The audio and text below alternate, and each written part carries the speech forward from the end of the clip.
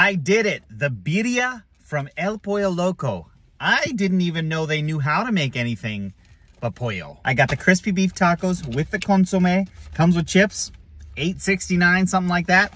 It better be good. Here are our tacos, cheese, cilantro, onion, and the beef. The beef is deep in there. The consomme, look at it. Ooh, dip, dip, dip, eat.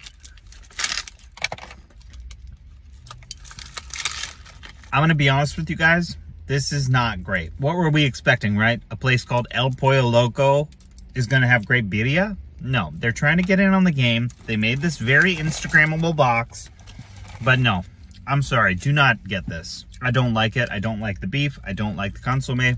There's too much cheese. The shell is like, it's got a weird oily flavor to it. Not a fan. Just AKA no. I don't know what that even means, but no.